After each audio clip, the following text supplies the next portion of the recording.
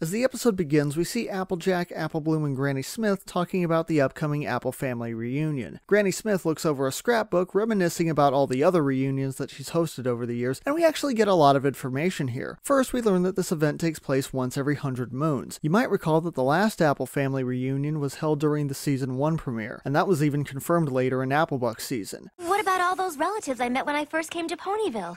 Can't they help? They were just here for the Apple family reunion. So, while we aren't given an exact time frame like months or years, we do at least get some idea of when this is taking place. Second, we get a series of flashbacks that introduce a few new characters that will show up a little bit later, as well as giving us a glimpse of Applejack and Granny Smith when they were younger. And finally, perhaps the most important thing of all, holy crap, these pictures move! Oh, what it must be like to be a muggle pony in a unicorn world. And meanwhile, Apple Bloom is just excited to see her favorite cousin Babs. Okay, I know they made up at the end of One Bad Apple, and honestly I do like Babs better in this episode, but I still think favorite cousin is pushing it a bit. I mean, seriously, they almost killed each other last time. What have Apple Bloom's other cousins done that Babs automatically qualifies as her favorite? In any case, Applejack offers to take over organizing the event this time, and I really have to give the episode credit here. Normally the show really struggles when it comes to giving Applejack a lesson to learn. For a while, she kept learning the same thing over and over.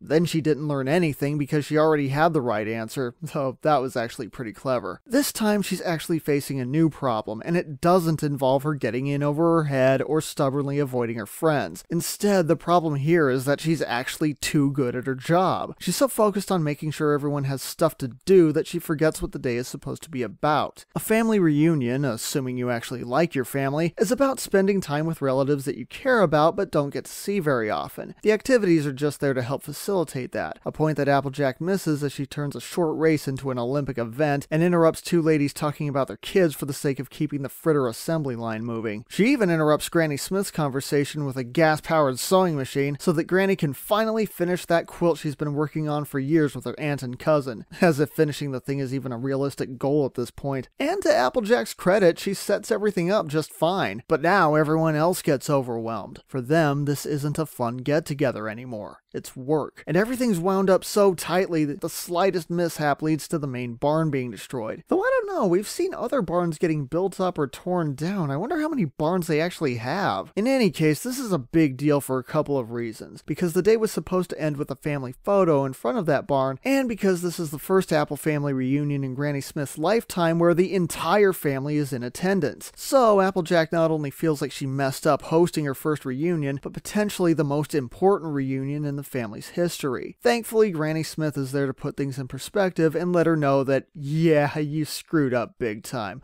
I mean, it's okay and all, but yeah. I have to say though, this is my favorite episode with Granny Smith. She isn't just a walking stereotype or a crazy old dingbat losing her marbles. Here, she's a fully realized character with her own life and her own friends, and it's the first time we see her acting like a motherly figure to Applejack. This is the kind of development I was hoping for in Family Appreciation Day. Applejack then tries one last time to salvage the day by leading a barn raising. Now, every actress in the main cast brings something unique to the show. With Ashley Ball, she's the only one who plays two main characters and does her own singing for both of them. And in addition to voice acting, she's also the lead singer in a band called Hey Ocean, and although Daniel Ingram tends to give her the best parts in the group songs, she's the only one who hasn't had a solo song for either of her characters until now. And what I'm getting at is, Ashley getting her own song on the show is something a lot of people were really excited for. And it's a barn raising song. What can I say? I'm just not the right person to talk about this. It's performed well, it's appropriate for the character, and I appreciate it in the same way that I appreciate the Beverly Hillbillies theme song or, oh blast, what the devil do kids watch these days? King of the Hill? Ugh. Yeah, I'm just not a fan of anything resembling country music. The barn raising itself, however, is very meaningful, as we see the family pulling together, and in rebuilding the barn to take the picture, they're also reinforcing their family tradition. It was a great way to end the episode. Just, please never make Applejack say, "get her done," again. I'm not even sure if that's an actual Southern thing, but I'm sorry. Larry the Cable Guy made everyone sick of that phrase forever. It's not your fault, it's just how it is. I give Apple Family Reunion a very solid 8 out of 10. But there is one little matter left over. If the entire Apple family really is here, then how come we still don't see Applejack's parents? Well, according to a storyboard artist on the show, they're represented by 2 shooting stars at the end, apparently confirming once and for all that they really are dead. Good night, everybody.